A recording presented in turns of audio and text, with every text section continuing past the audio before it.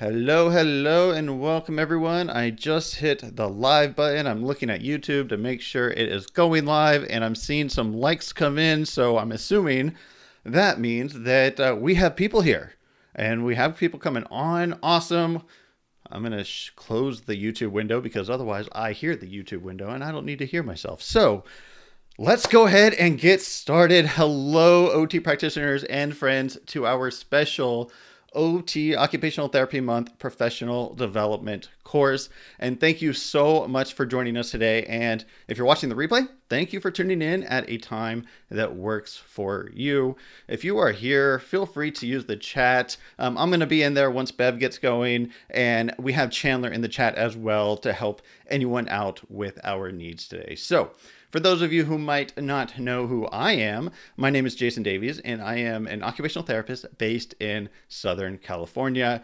Over at the OT Schoolhouse, I've basically dedicated my working life to school-based occupational therapy by creating tools and sharing knowledge to support OT practitioners in schools all over the world even. It's amazing. We probably have people here today from Australia, the UK, all over. So thank you so much for being here. As we get going, I do want to remind you all that if you would like to receive a certificate of completion for this course and get access to the slides, as well as so much other great school-based OT resources, you can join the OT Schoolhouse Collaborative over at otschoolhouse.com/collab or by using the link in the description below. This OT month course is presented by what I was just talking about, the OT Schoolhouse Collaborative, where you can be part of a dedicated school-based OT practitioner community and get access to unlimited courses, resources, mentorship, and even more to thrive in your school-based OT role. Every month, we host a professional development course just like this one, and we would love to have you join us in the near future. All right, well, we are going to dive into our presentation today on how to win over teachers and kids with proven fun strategies to improve writing. And I'm going to go ahead and bring on Dr. Moskowitz right now and provide a brief intro. Hi, Dr. Moskowitz, we see you now, and we will be on our way. So very quickly, our very special guest today is Dr. Beverly Moskowitz. You may know of her. Dr. Bev, as she often goes by, is a seasoned pediatric occupational therapist with a remarkable over 48 years of experience. As you will soon learn, she is the mastermind behind the Size Matters Handwriting Program, a revolutionary approach that has been globally recognized for its effectiveness in improving handwriting skills. As the founder of Real OT Solutions, Dr. Beverly is dedicated to providing therapists, teachers, parents, anyone who works with a child and the children themselves with practical and engaging solutions that are not only effective and efficient, but also affordable and fun. The school-based OTs, we love that affordable part and the fun part. So her passion for innovation and collaboration has solidified her reputation as a respected leader in the field, and we are thrilled to have Dr. Beverly as our esteemed guest speaker for the course, Win Over Teachers and Kids with Proven Fun Strategies to Improve Writing. With that, I'm going to go ahead and hit the share screen button for Dr. Bev, and we are going to get going. Dr. Bev, the floor is yours. Well, hi, everybody. I wish I could see you. I can't. I trust that you're there. Thank you so much, Jason, for inviting me to be a part of the OT Schoolhouse Collaborative. As Jason said, I am a seasoned OT, doing this for 48 years, and I'm the author of the Size Matters Handwriting Program. So I'm delighted to share this with you. Aside from the fact that I have created this program, I truly believe it's the future. I'm a very grounded therapist. You have to teach handwriting, but it's not about form. Letter size is that variable that will make the biggest difference in the consistency and therefore the readability of the page, and we have the research to prove it.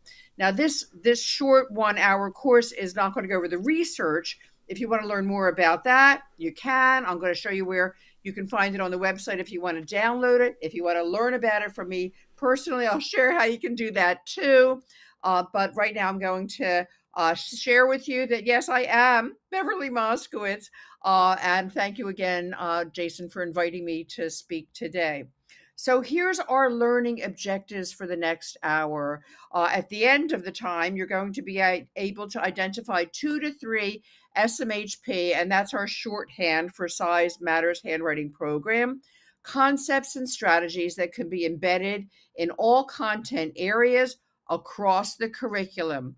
The research shows it's not about 250 minutes of practice in a workbook a week anyway.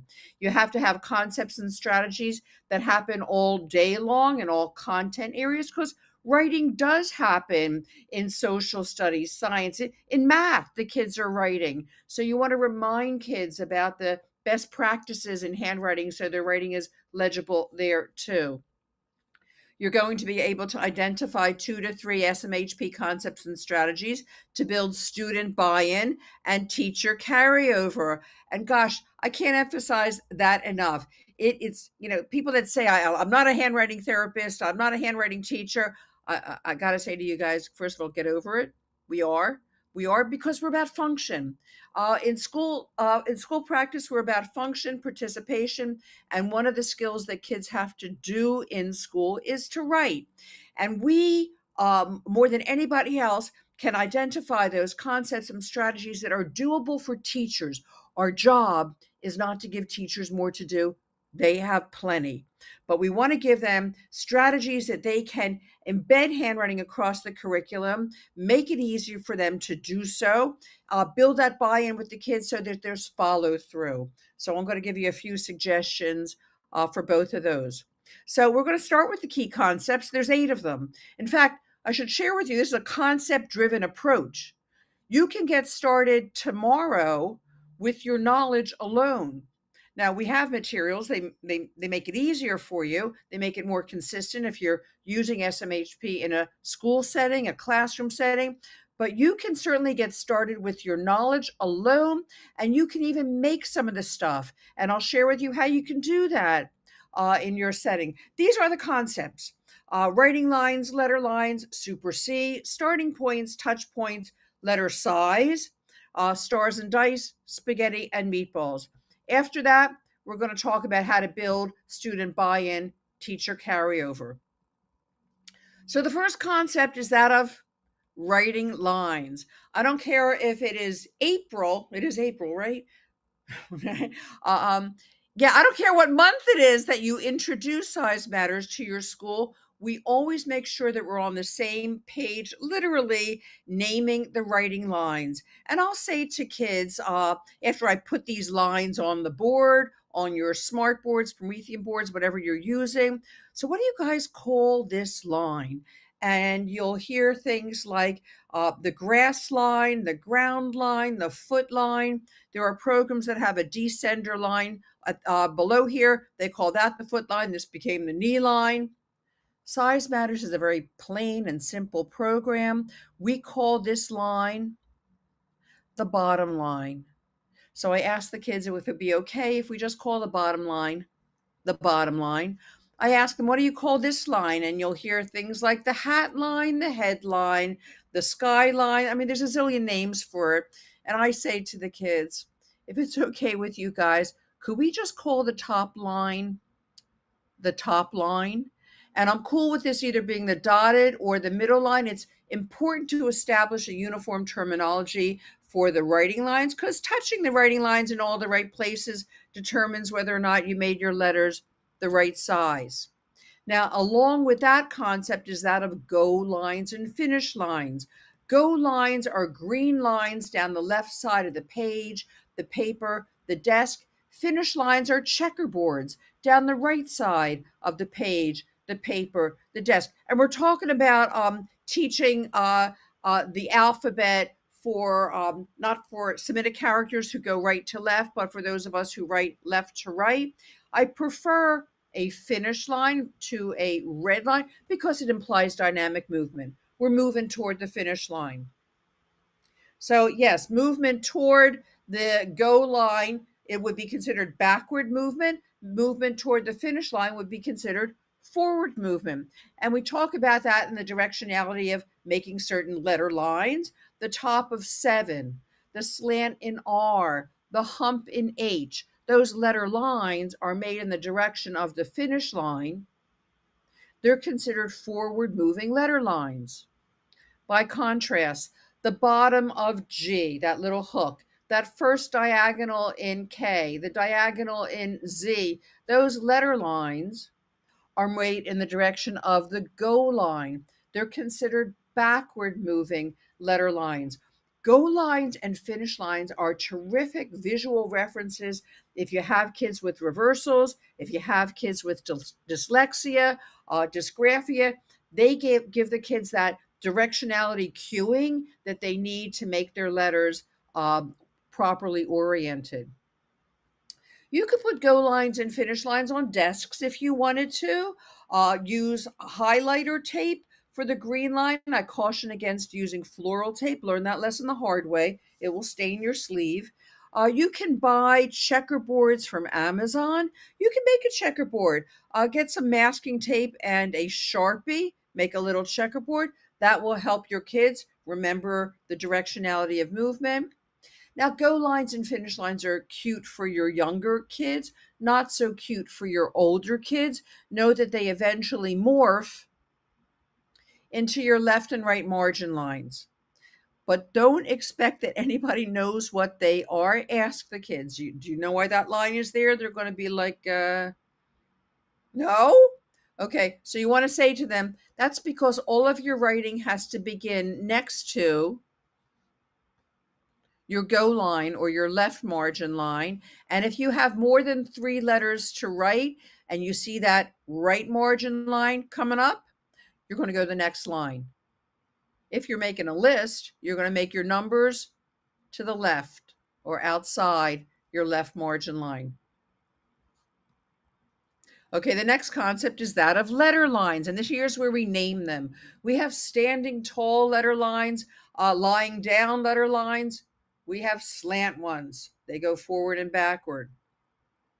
Clock lines that wrap around an analog clock from 12 to 6 or 6 to 12. Sure hope you have some analog clocks in your classrooms.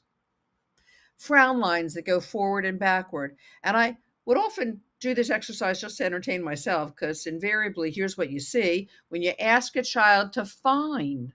Can you find me a letter that has a standing tall line in it? The kids are going to look all over the place like it's going to jump out of thin air. Okay, that's how you know that they never noticed the alphabet strip above the board. The one that's on their desk. Basically, they think that's for filing their nails. Any of the posters that are in the room. It's white noise. So you might want to introduce your children to those awesome references your teachers have taken time to hang up. During handwriting instruction time, you can ask kids to identify different types of letter lines if you have something like that in your school. And we'll talk about if you do or if you don't. Now, Super C is our superhero. He's a letter line, but he's so important, he's given his own status as a key concept. So there are 5 uppercase letters that are super Cs, C, G, O, S, and Q. There are 7 lowercase letters that are super Cs, A, C, D, G, O, Q, S. And he comes packaged with a little extra drama. We always identify what letter size a letter is, and then we say, but not only, and that means that it starts with a C formation. So how are you going to remind kids about what a C formation is so they don't make that backwards? Harken back to your go lines and finish lines and think about, what do superheroes do? Well, they save us, they protect us. So like any superhero, Super C is going to go back to go first to make sure there's no stragglers, nobody left behind. Gather up all those stragglers before he continues on his way. That's the Super C backstory. But that may be the story, the visual, the kinetic motion that kids need to live to remember to always go back to go before they head forward when they're making Super C letters.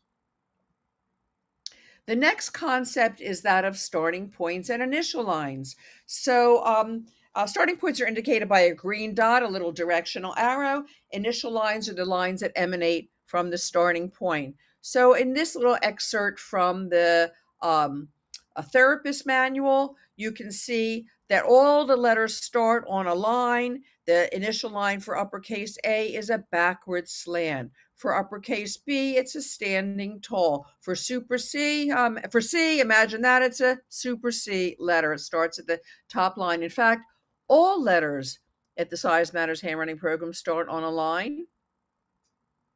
Remember I said that. So let's talk about initial lines. What's the initial line for uppercase F? Give you a chance to think about it. Oh, you are correct. It is a standing tall. For uppercase V, it's a forward slant. How about Z? It's a forward lying down. G, it's a super C. Okay, now it's going to get a little bit tricky. How about lowercase f? Where does it start? What's its initial line? It's an exception. It starts below the top line. Its initial line is a backward frown. How about lowercase e? Ooh, I hit the button too fast. It starts between the dotted and the bottom line. Its initial line is a forward lying down. Listen, I don't even bring those letters up until I get to it. You got one of those letters in your name, you got to it, but I drill consistency of size. Size Matters is not a font. This is a very simple letter creation. Everyone's going to stylize on their own. I don't know if you're writing the same way you learned when you were in kindergarten. I know that I'm not. I learned ball and stick kind of writing. Everyone's going to stylize. You don't need to teach a stylized font. If they eventually decide that they want to put a little monkey tail at the bottom of their T, that's okay, as long as they're touching the bottom line. How about number 8? Where does 8 start and what's its initial line? Well, it starts at the top line and it's a super C. Number 3 starts at the top line and its initial line is a clock line. Lowercase r starts at the dotted line. Its initial line is a standing tall. Okay, you can figure this part out. The next concept is that of touch points. And when I say touching, I don't mean getting really close. There cannot be any air between your pencil point and the writing line, and you can't be poking through the line either. It has to be a nice, clean intersection. Now, before we had a pandemic, I used to go up to kids and say, so am I touching you? How about now? Bring my finger closer and closer to their nose. Now, I touch my own nose. Am I touching? Am I touching? How about now? Because touching means touching. So we actually count how many times letter lines touch writing lines. C is easy. It touches at the top, it touches at the bottom, 2 touch points. Now note that the red arrows indicate when letter lines touch writing lines. Blue arrows indicate when letter lines touch other letter lines. So B is a little bit trickier. You could say, and I hope you can see my cursor, touching, touching, touching, touching, touching, and tell me it has 5 touches, I would be cool with that. Unless your child made that B and their first clock line started down here. If you can see my cursor. You're going to say to those kids, so your clock line has to touch the top line. Now you're going to count that touch point. Or if they start their B and there's a gap, they started over here. Your clock line has to touch the standing tall line. This is a bit of a gray area. It's most important that you're consistent with yourself. That said, if your kids' letters are unrecognizable, it may well be because the touch points aren't there. So that's when you want to get fussy about making sure that all of the touch points are accounted for.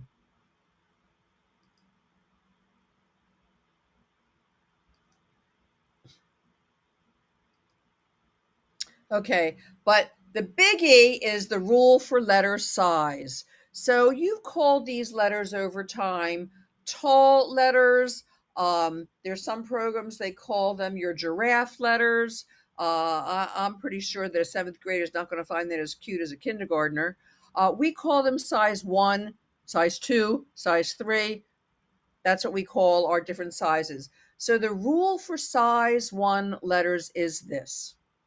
We like to say it's packaged as a song and a dance. I'm going to sing and dance for y'all right now. Size 1 letters. They have to touch the top line. They have to touch the bottom line. They can't go higher. They can't go lower. They can't float in the middle.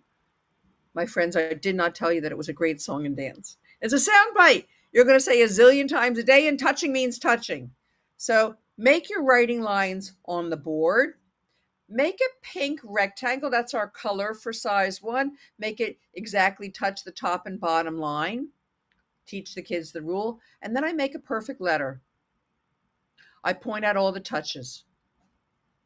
Touching, touching, touching, touching, touching, touching. If you make a letter like that, I'm going to give you a star. I wonder if I can do that again. Do you think I can? And then I can't. I make every single one at a time, errant looking A I've ever seen the kids make. And one at a time, I ask the kids to critique me. Is it star worthy? They go, no. You say, why not? I say, well, it's too tall. It's too long. This one is floating. This one's not touching over here. This is not touching on the dotted line. Finally, touching, touching, touching, touching, touching, touching. That's how you earn a star. All your uppercase letters are size 1, and I don't care if you come to me in 9th grade.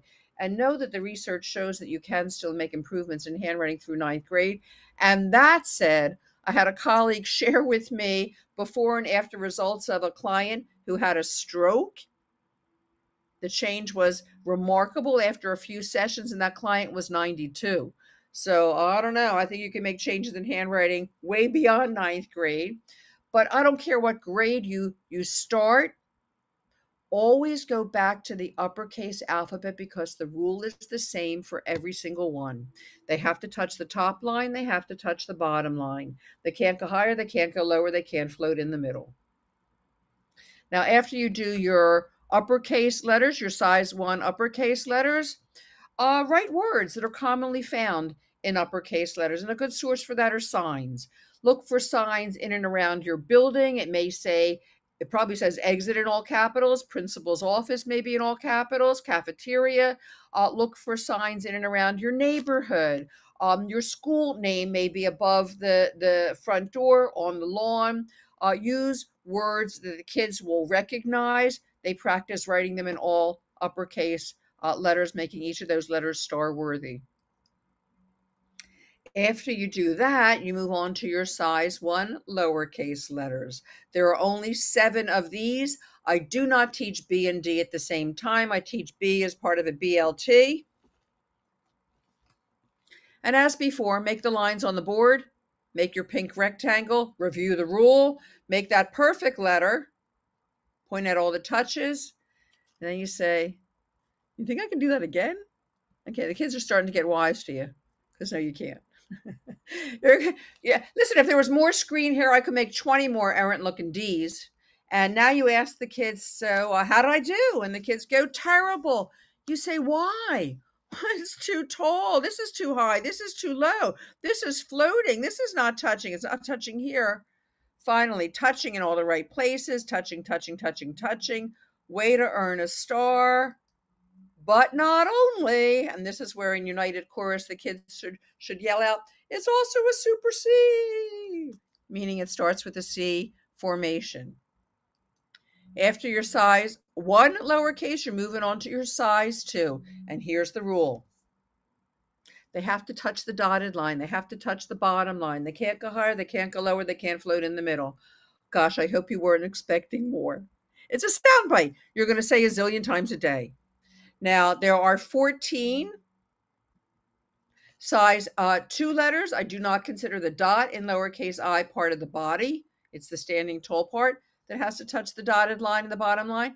Yellow's our color for size 2. Make your lines on the board.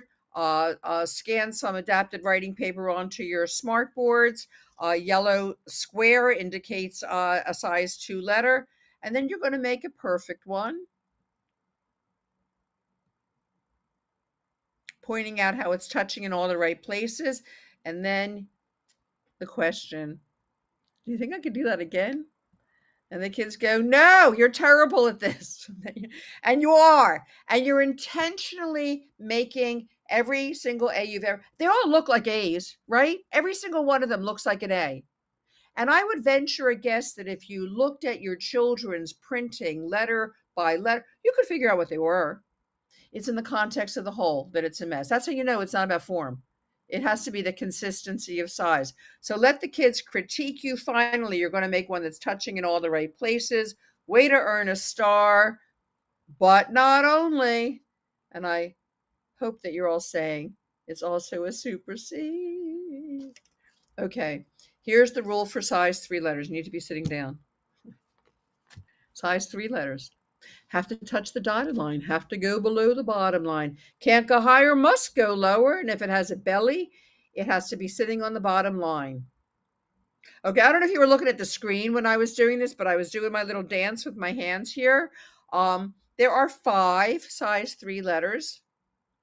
Oh, I don't know why they're not populating. G, J, P, Q, and Y. It'll probably populate at the end of the slide. Blue is our color.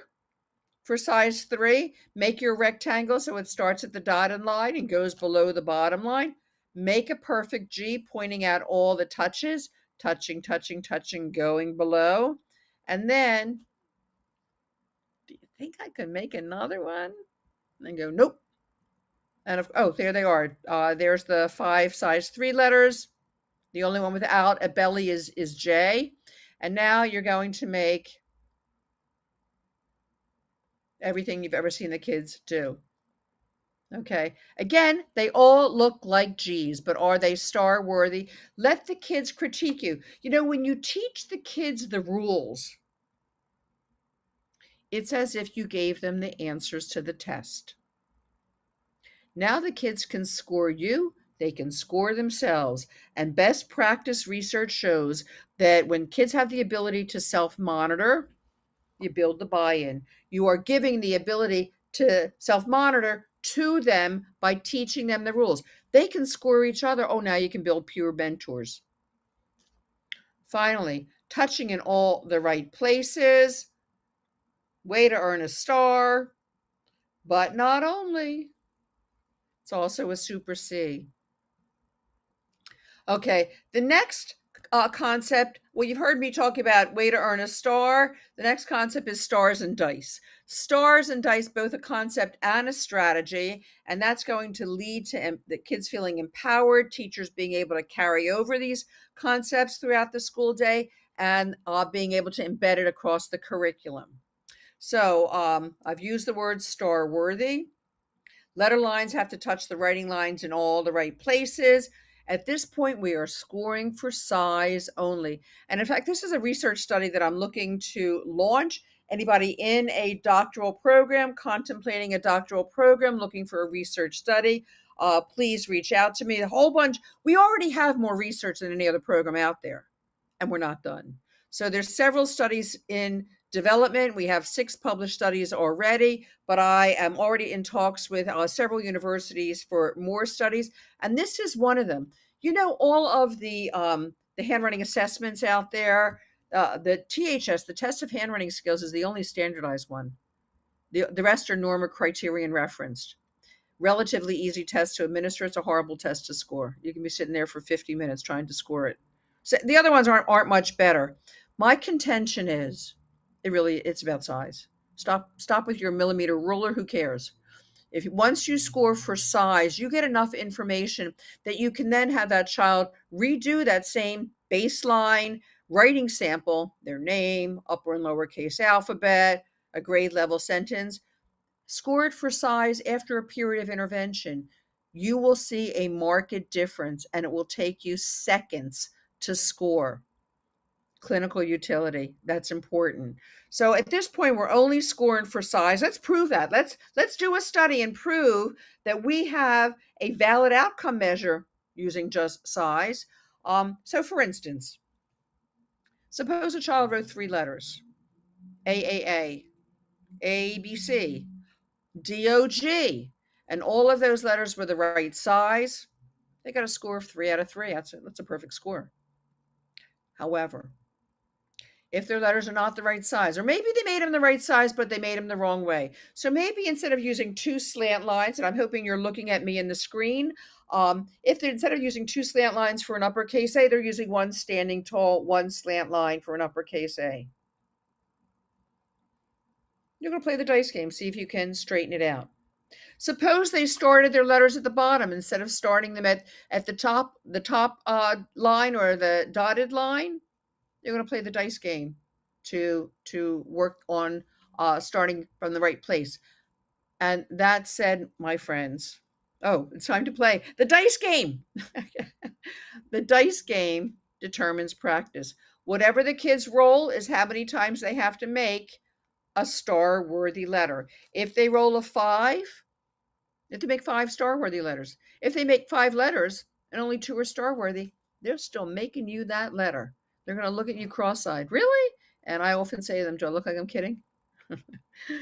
No, you have to make star-worthy letters. And if they roll a 1, imagine that. They only have to make you 1. So suppose they wrote the word Monday and it looked kind of like this. I'm going to give a star to O and D. Overall, these letters are the right size. So there were 6 letters, 2 stars. If you need a percentage, there you go. I'm going to underline M, N, A, and Y. Those letters are not the right size. They are not touching the writing lines in all the right places. I'm going to play the dice game with each of those letters. I'm also going to underline D. While overall it's the right size, you'll notice there's a gap between the super C part and the standing tall. And I'm scoring for size, so they get a star. But now when I play the dice game, I want to fine tune it. I want to close that gap. I want to make sure that all parts of this M are touching the writing lines. Same thing with the Y. And that said, my friends, if your children, especially if they are in higher grades, and higher grades could be 2nd, 3rd grade on up, if they continue to make that uppercase A, okay, look at me. If they continue to make that uppercase A with a standing tall line and a slant line, but it's the right size, I'm going to tell you to move on. They just created their own font. And it's not about letter lines anyway. We teach them, but at a certain point in time, you need to move on because it really is not the most important thing. It's the consistency of size.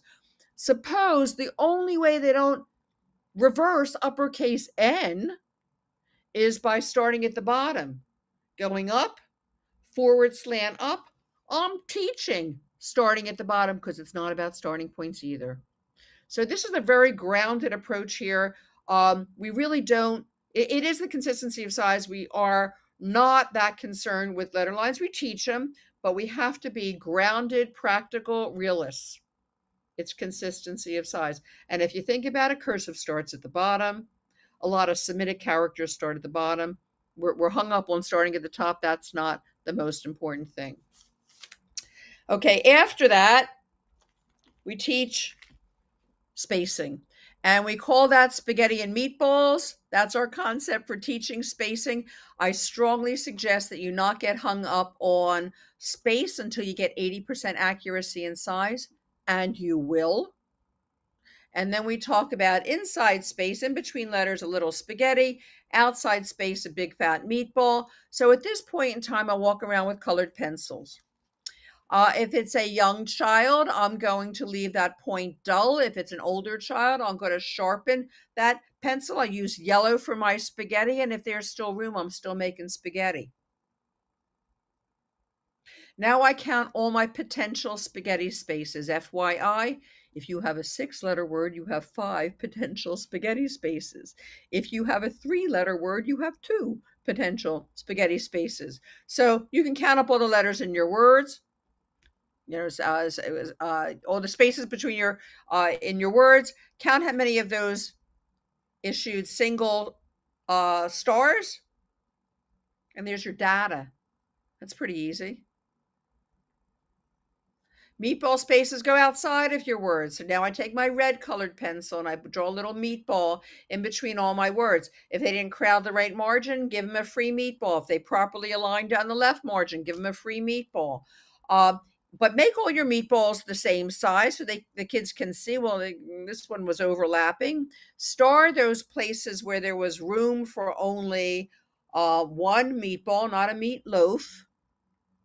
And there's your data. Kids love this concept. And that said, they cannot score themselves for spaghetti and meatballs.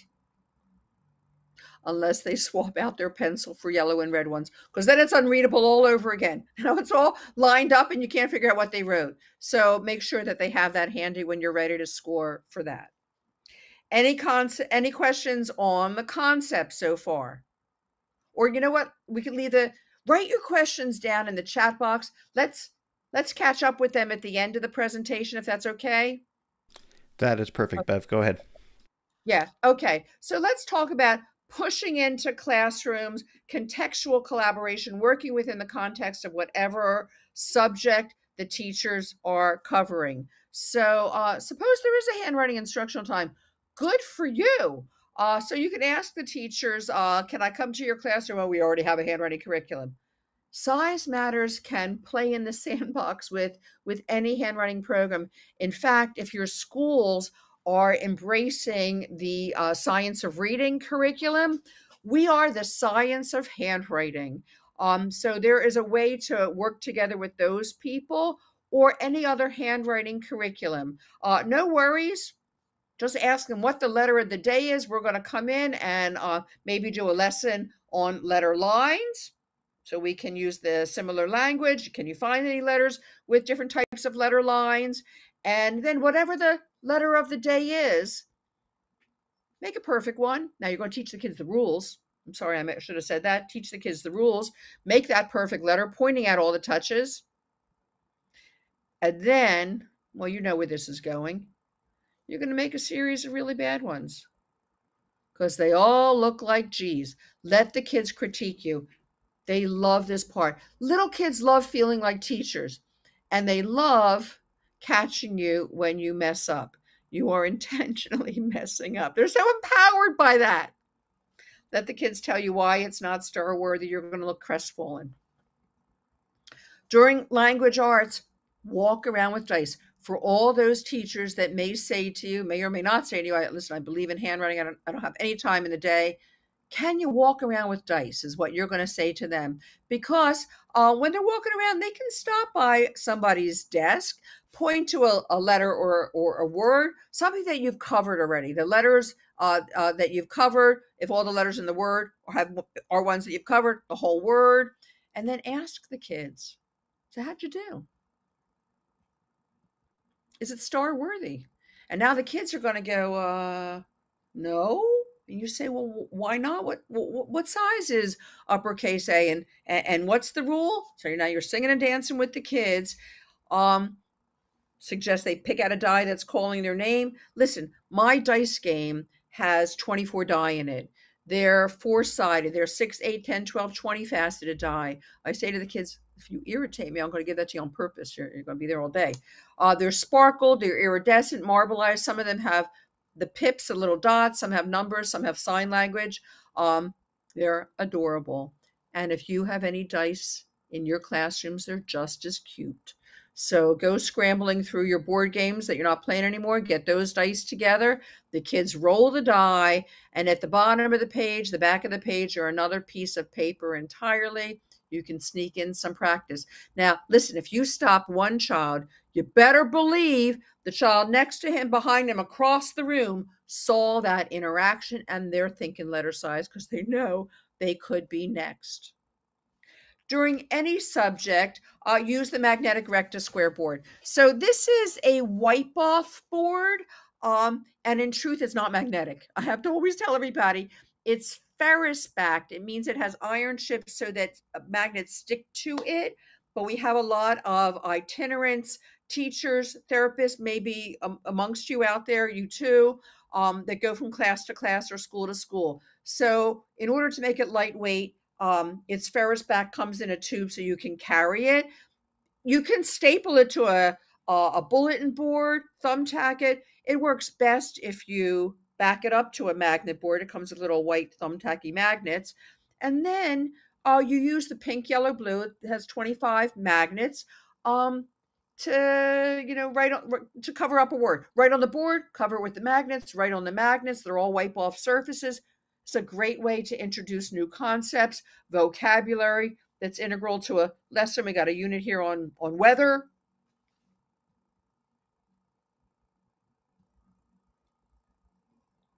for all grades. And I apologize. I realized that I did not put this slide into the handout. So if you want to take a screenshot, I'll wait a minute until I populate the whole screen, or you can just take notes here. But for all grades, issue adapted writing paper at different grade levels. So in pre-K, the distance from the top to bottom line, the ruling, should be 1.5 inches. Skip space refers to the space between a set of writing lines. That should be 1 inch. In kindergarten, the distance from top to bottom line is 1 inch. The skip space should be 5/8 of an inch. First grade, 3/4 of an inch with a 1/2 inch skip space. Second grade, 1/2 inch from top to bottom with a 3/8 inch skip space. Third grade adapted paper, first of all, it's the same ruling as regular ruled paper. What makes it adapted is that it has our paper has a thicker bottom line. Stopping is harder than starting. We give kids an extra chance to get it right.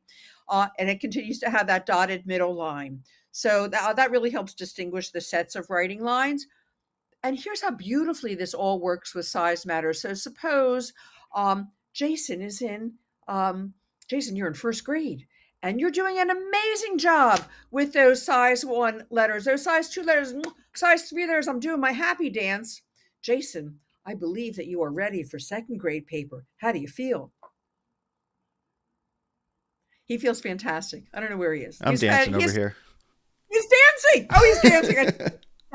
Dancing is the right response. Okay. Again, every little kid likes to feel like a big kid. I've graduated Jason up, and sitting next to him is Abdel. He says, well, how about me? And I say, you are so close, good buddy. I want to be thinking about those size 2 letters. What's the rule now? Once again, we're singing and dancing. I'm going to come back in a couple weeks. I believe that second grade paper's in your future. This is a huge motivator. The kids want to graduate up. And a lovely thing that you can do for your teachers is to give them reams of 2-sided first, second, third grade papers so they have it available. During any subject, here's a great way to build that connection with your teacher. Imagine this. The kids walk in the morning, they hang up their coat, their book bag in their cubby, they grab a worksheet, and they have to solve the puzzle. So looking at these OW words down here, which one is the first one? I know you're saying to yourself, that's plow. And the second one? No. And the third one? Snowy. The fourth one? Grown. Show. How? Listen, it's a combination of the number of letters and letter size. The kids solve the puzzle, then they have to write the words. And for anybody who's been confronted by a teacher when you showed up at their classroom who has said to you, who are you taking? I don't want to take anybody. I want to come in. Okay, this is a way to win over those teachers. Create a worksheet because they're going to go, actually, that was pretty cool. You just supported curriculum. So they can write their letters. Eventually, this can be a job given to kids. They create these worksheets for their classmates. You can play games like Simon Says, be a letter line. So everybody knows how Simon Says works. So imagine this. You want to have go lines and finish lines. The kids are all facing the front of the room. Here's your board right here.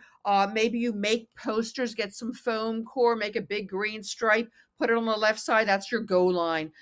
You have a checkerboard, put it on the right side. That's your finish line. If you don't have a setup like that, maybe you get some easels and you make your go lines and finish lines. You project, how you make each of the different letter lines. For instance, when Simon says, be a standing tall line, you have to stand or sit if they're sitting really straight like a statue. Simon says, be a lying down line. You're going to place your head on the desk, or if you're feeling really playful, you can lie down across your desk, on the floor, on the windowsill. Simon says, be a slant line. Now, Simon's going to either ask you to be a forward or a backward slant. If you're a forward slant, you're going to lean toward the finish line. If you're a backward slant, you're going to lean toward the go line. And remember, you know how Simon works. He says, Simon says, be a forward slant. Simon says, be a backward slant. Simon says, be a forward slant. They look like cuckoo birds. Okay. And then you finally say, be a forward slant. Okay. Now everyone starts to move, but Simon didn't say they're out. Simon says, be a super C. Now, this is a little bit more challenging. You always have to face the finish line. That's the direction you're going. Put your hands up in the air and bend over so that your butt is pointing toward the go line. You like to pair that. You're going to want to pair that with Simon says be a clock line. So you're going to continue facing the finish line, hands up in the air, and now you're going to bend backwards so your belly is toward the finish line. Simon says be a super C. Simon says be a clock line. Okay, the kids are going back and forth and they're all giggling, and that's just a fun way to reinforce letter lines. Simon says be a smile. Simon says be a frown, be a smile. Oh, you missed it. Okay, that's a fun game to play. Moving back to how else you can bring these concepts into your classroom. Volunteer to be a center. I was in a school that didn't believe in handwriting instruction in kindergarten. I'm like, really? Can I be a center? So I became a handwriting center. It was a very popular center. Everyone wanted, the truth is kids want to learn the rules. They want to please you.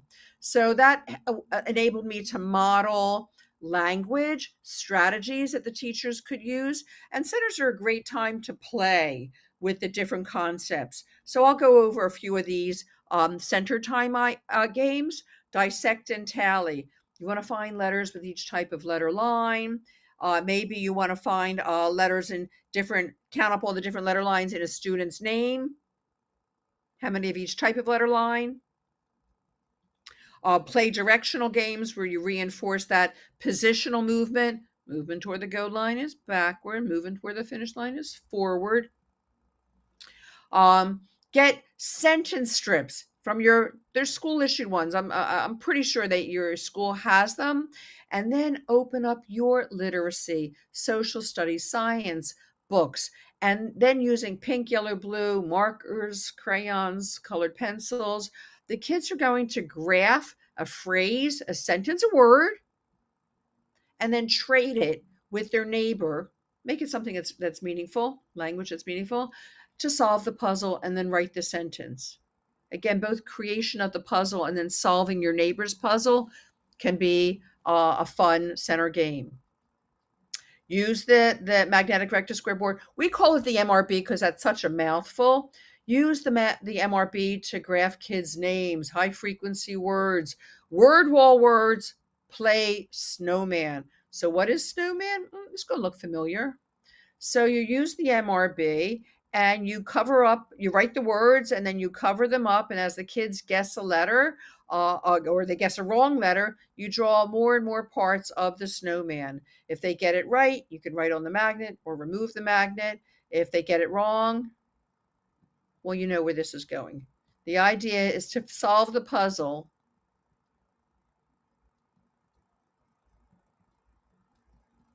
before the sun comes out, because that will melt your snowmen.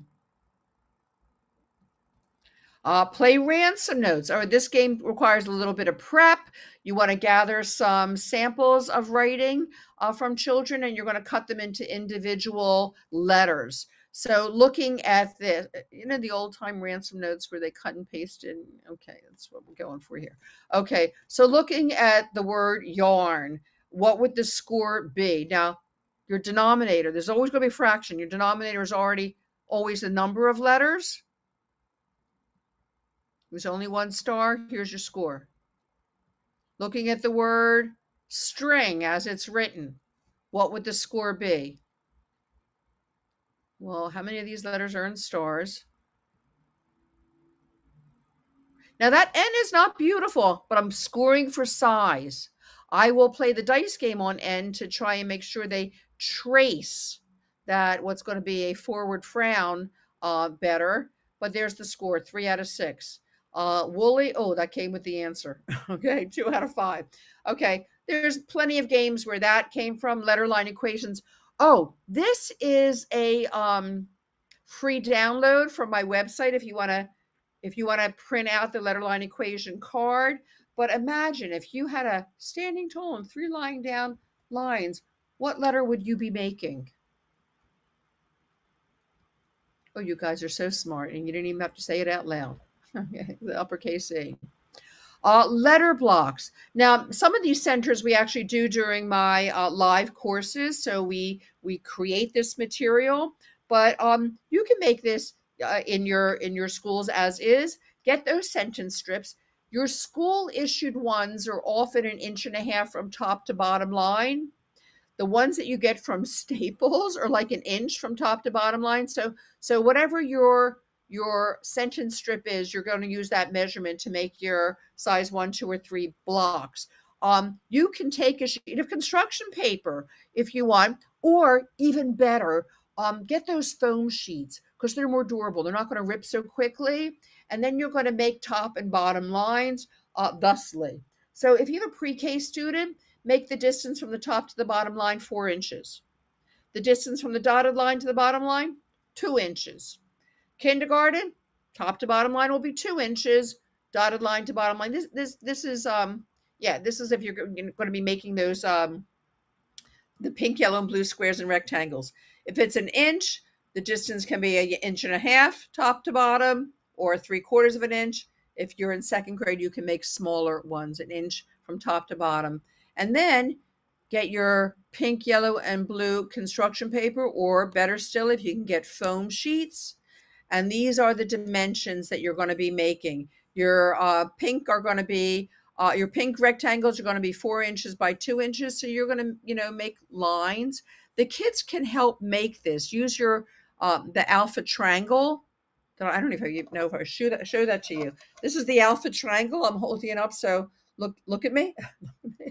Okay, this will help you to measure it. And when the kids are drawing lines, they can put their hand above it and not get their fingers in their way. Help cut them out. Oh, alpha triangle there. That can help you to measure it. And then you can store these. Create a little envelope if you want, or just use an envelope to store all your shapes in it. And then before any kind of writing activity, if there's language, vocabulary, the kids would pull out their, let me just go back and show this. They'd pull out their white foam sheet. They'd pull out their pink, yellow, and blue, their envelope with their pink, yellow, and blue squares and rectangles, and they would graph it on the foam sheet or the sentence strip. And if your principal is on board with this, perhaps you could encourage them to identify a wall outside of their office as the wall of fame. Once kids have mastered letter size, they get to write their name on a sentence strip, hang it up on the wall. It's a real status symbol. Everybody likes to have their name up in lights. That's kind of what you're doing. You're giving them the opportunity to also have their name in lights.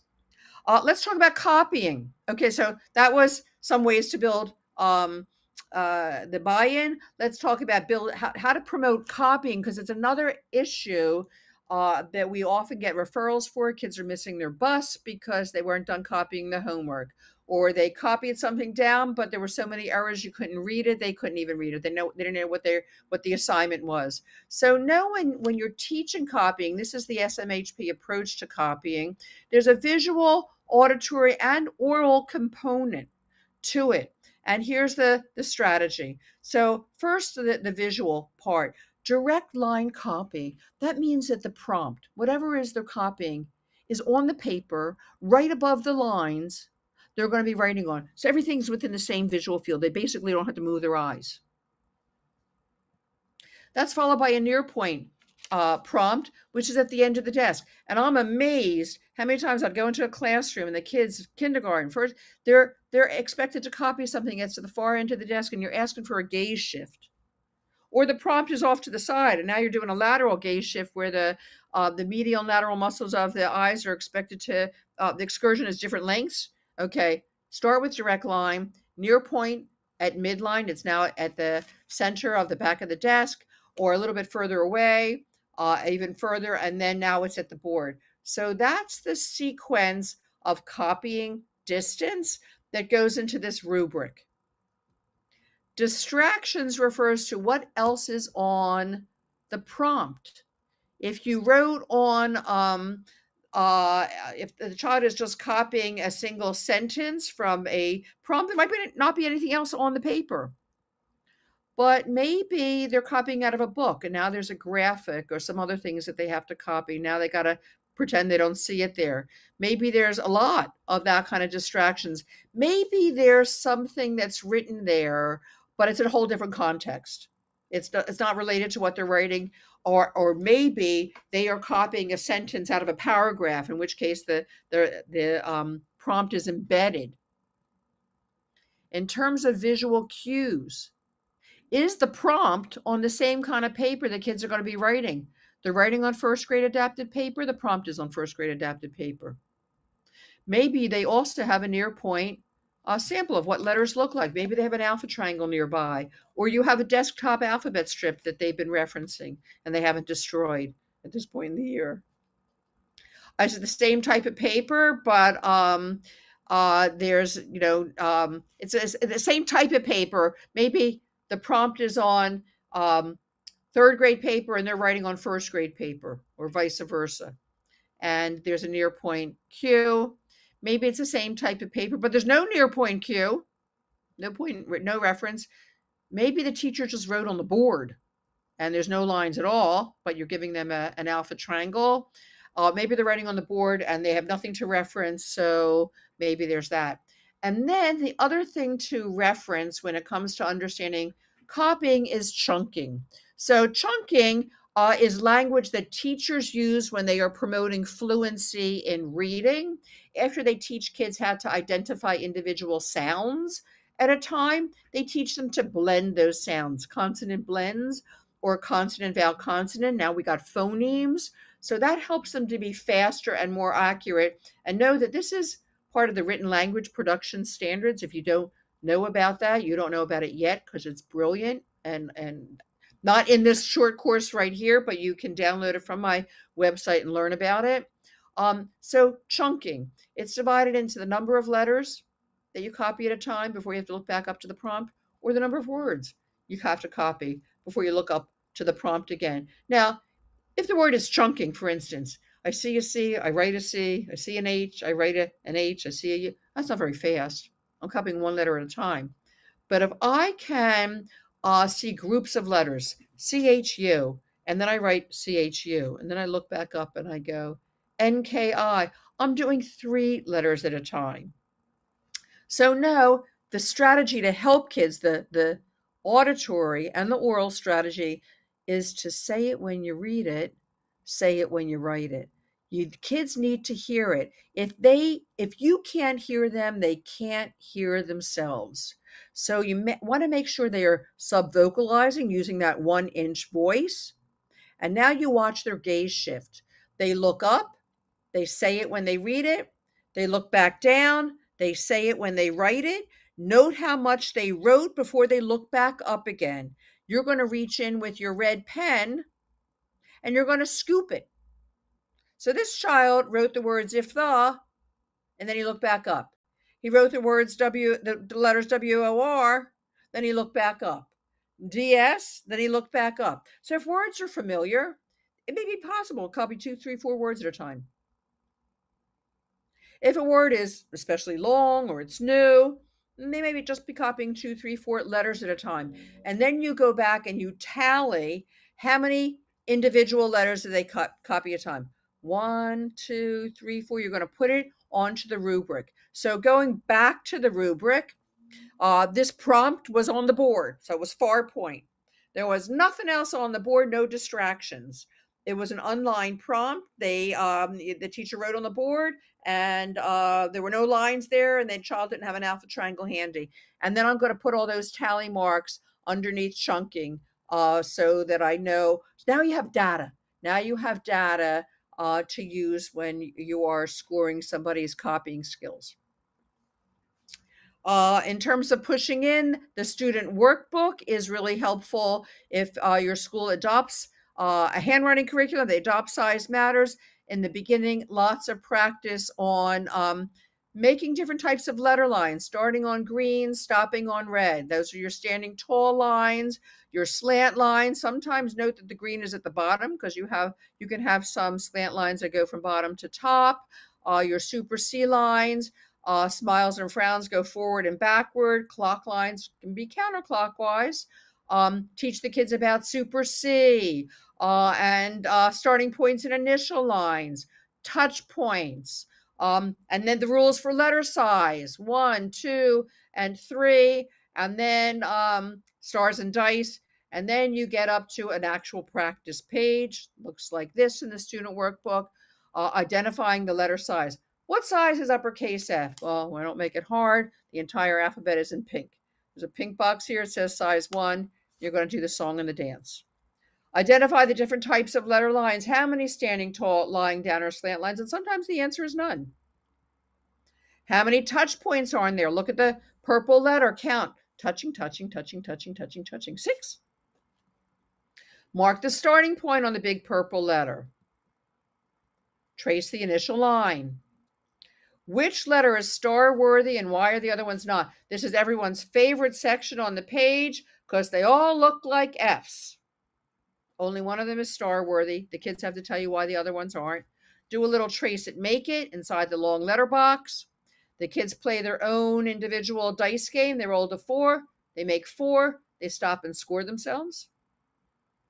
Now they can swap books with their neighbor, as long as they're kind. Then they roll the dice until they finish up the lines. Note the go lines and finish lines are here. There's a little coloring section. Note that the coloring sections are 2 frames stories. Starts on the uppercase page. This is a frog catching fish. Ends on the lowercase page. It's fish chasing after a frog. And they're intentionally detailed. Even though I tell you that the student workbook is a kindergarten level book, we don't write that anywhere on the book because we do have older kids that are working at this level.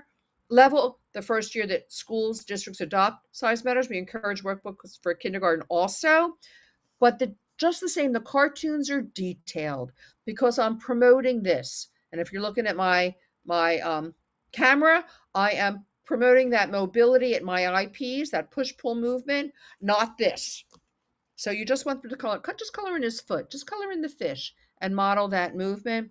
And if the kids need more practice, there's a series of activity books, 18 activity books that practice each letter inside of letter boxes.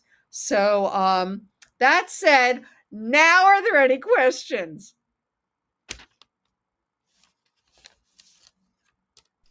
There absolutely are. Dr. Bev, I'm going to go ahead and share the two of us. And first, I want to say thank you so much. You went through a lot in an hour, and I'm sure everyone is very appreciative of that. If you haven't already, please give Dr. Bev a like on this YouTube channel. Really appreciate you all staying here for this entire event. And yeah, I did share the link to your free resources over in the chat, your website with the free resources, so everyone can go over there, just gotta click the ones you want, put in your email, and Dr. Bev will send you all the free resources that they have.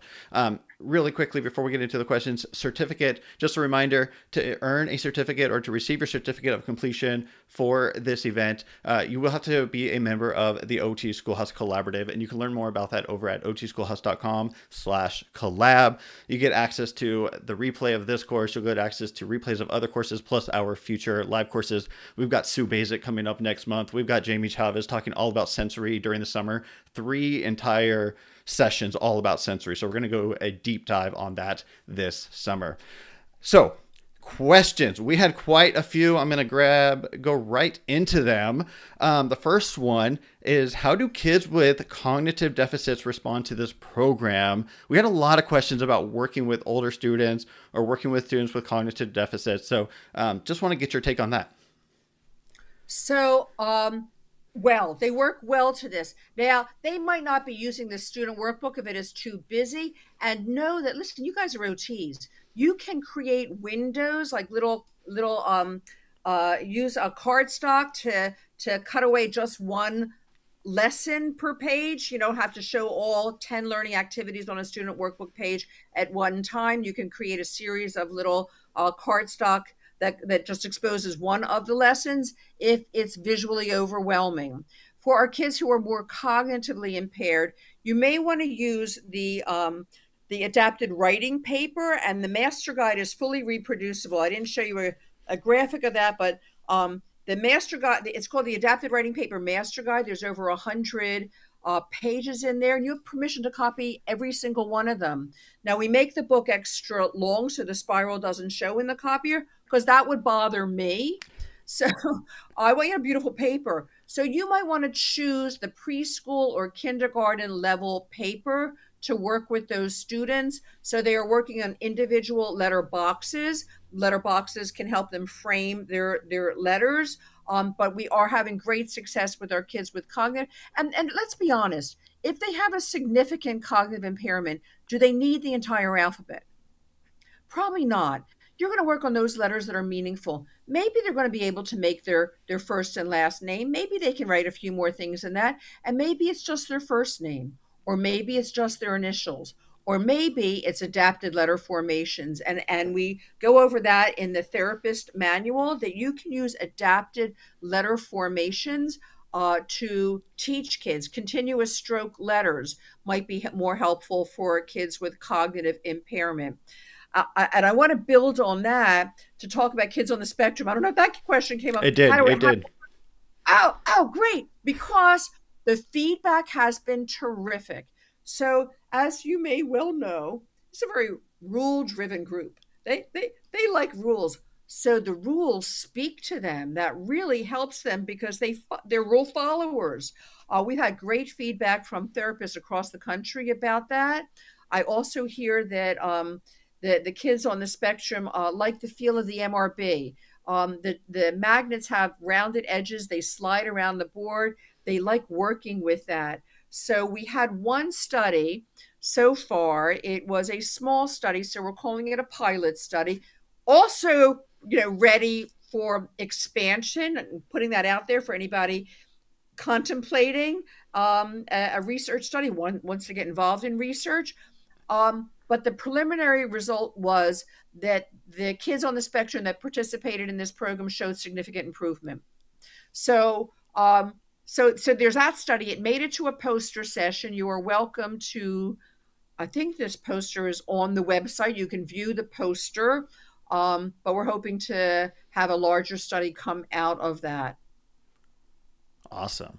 All right. We had another question from Catherine, and that is, how do you get kids to stop wanting to draw the spaghetti and meatballs once they kind of got that down and just start eyeballing it?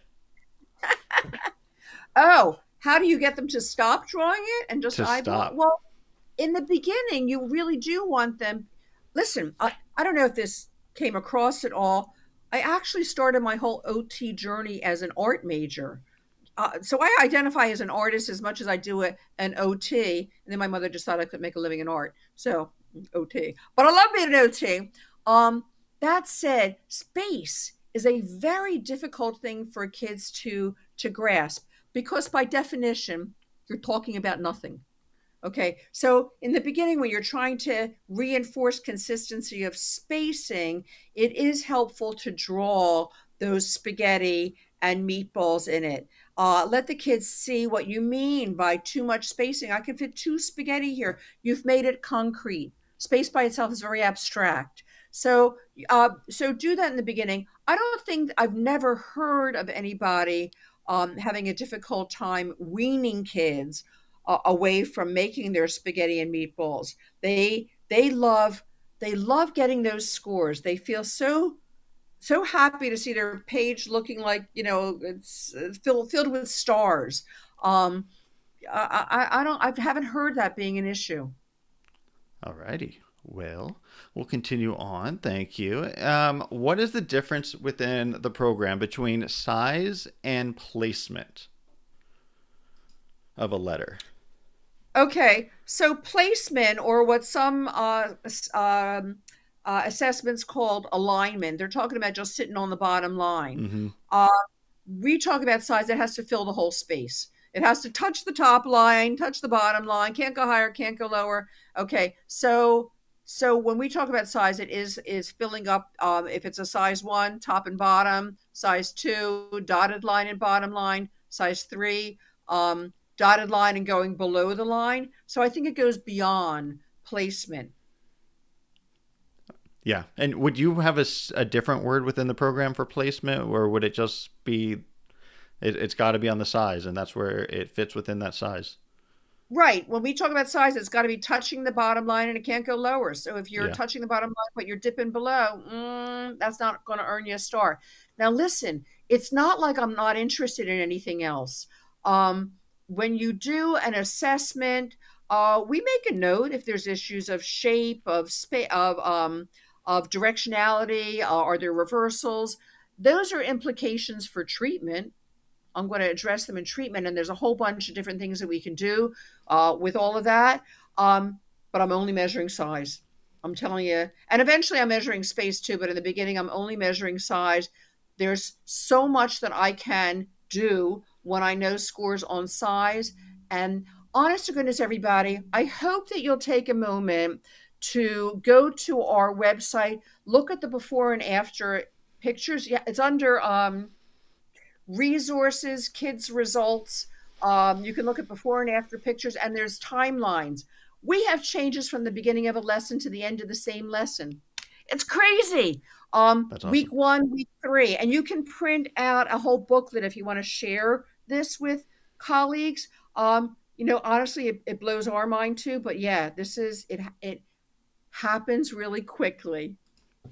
All right, Bev. I've got two more questions with you. I think this first one will be a pretty quick answer from Alicia. She wants to know what population up to ninth grade was the research study on changing handwriting. Are most of your research, is it done on typical developing or whatever we want to identify as typical developing, or what's the research with? What population? Okay, great question. First of all, it was the largest study ever done on handwriting. We had kindergarten, first and second grade. We had a control and intervention classroom in each grade. We had two different school districts, an urban one and a rural one, and we used three different standardized or criterion referenced assessments. This was a massive study. So the first research study covered three grades. Ann Lee did a study in second grade where she measured the buy-in with kids using the dice game, being able to score themselves. Somebody else did an assessment with kids in fifth grade. I can't remember what that assessment was. Um, so we're mainly elementary, but I think we had one in fifth grade. Yes, we're looking for all grades. All Mm-hmm. grades. That's such a good question. I'm going to go to my own website and look up and see what they are. I don't know. I know there's so many research. I've highlighted a few of them on the podcast, especially when you came on. I think that was episode 89. We talked a little bit about the research. I know you have several, and yeah, I think you have a lot of that research up on the website, so people can really go on and dive into it Yes, there.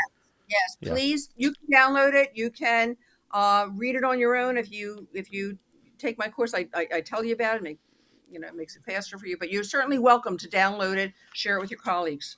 Yeah. And if there's any articles that you might want to hear about on the OT Schoolhouse podcast, please shoot me an email. Let us know. That makes my job easy. I don't even have to worry about what the next episode's about. You just tell me what you want to learn about. And our final question that we're going to take this evening is from Allison. And it says, our district is going to single-lined paper as part of their curriculum next year. Any tips for that? I feel like a lot of kids might have difficulty with learning size when there's only one line. So yeah, my suggestion is don't. Why would you do that? So kids need structure. And that's one of the first things whenever I see on Facebook, what do I do with this child's writing? One of my first things is to say to them is give them some good adapted writing paper with a top line, a dotted middle line, teach them the rules for letter size. Kids need structure. I think that when you say a single line, you're talking about regular ruled paper? Um, she talked about afterwards about putting three-line paper as an accommodation on the IEP for some of the students.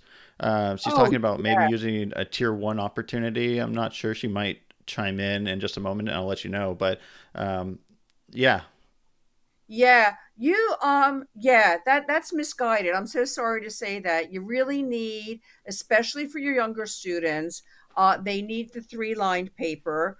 Um, when I would listen, I was called into classrooms where their letters were all over the place, and I would have first I'd create a box just to help those letters find a home, and then I would give them lines so they would kind of sit their letters on the line. Now these are my youngest kids. Kids need structure.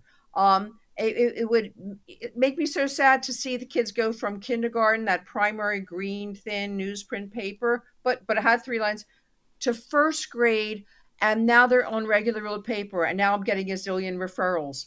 Well, Yeah. they need the 3 lines. There are lots of adapted papers out there. Be a discriminating consumer. Get good paper. And good paper is not a single line. Sorry about that. Yeah, she said no, it's not necessarily even wide ruled. It's just an open line, which makes me think of some of those really weird handouts that we often see in the classroom. That's just, lines that are spread apart that are obviously way too big for a single letter. So sometimes, and we have lined labels that they come in first, second, and third grade. You can peel it off, put it into those workbooks where it has a Hmm. big open space. If there's a single line, you could sit there and make a top line, a dotted middle line. Who has time for that? You can Yeah. cut up our lined labels to put first, second, third grade paper in there. Or I'm going to be honest with you, I love Legiliner. Polly and Yep. I are friends. She's a colleague. She's an OT. This is a brilliant invention. Um, Look into Legiliners. The kids need the structure. Um, yeah. Yeah, I was just putting into the chat Legiliner and also Woo Tape. Woo Tape is similar concept, except it's actually like it's tape, as it says in the name, Woo Tape, rather than the roll on like the Legiliner. But both ideas are wonderful. I would Yeah, have and look both at on the hand. labels because it has a series of first, second, or third grade ruling. But yeah, give the kids the structure. That alone is going to like help those kids to make their letters the right size so they stop rolling over into OT referrals. You Yep. got lots to do. We can get handwriting under control. Yeah, absolutely. All right. Well, that is going to wrap us up, but I want to wrap us up with this kind comment from Camry, who says, love listening to Bev talk and her energy and enthusiasm. Great program, too. Thank you, Bev. Do you have any last Oh, words for thank you. everyone, Bev? I do, and thank you so much for that. This is fun for me. I am going to be doing a 2-day course coming up in August. If that interests anybody, you can download the flyer. It's August 6th and 7th on Pacific time. Day one is an intro course. It's a 6-hour course. We send you the handbook. We send you all the lab materials. Day two is a tier one certification course. Again, you're going to get the handbook. You get some complimentary over $200 of free SMHP stuff. You get a wand so your kids can be star worthy and other star worthy goodies. So if that interests you, look into that. This is our website. This is my email. Honestly, you honor me with the opportunity to brainstorm with you. If you have any questions, I would love to talk with you more. Jason, thank you so much for inviting me Yes, today. thank you. We really appreciate having you on, Bev. I love collaborating with you. I love your energy. I remember learning from you, gosh, probably like 8 to 10 years ago. I've Oh, been we hooked were ever kids. since. So thank you so much, and definitely look forward to working with you more in the future. Take care, Beverly, and take care to everyone. Thank you so much for being here, whether live or on the replay.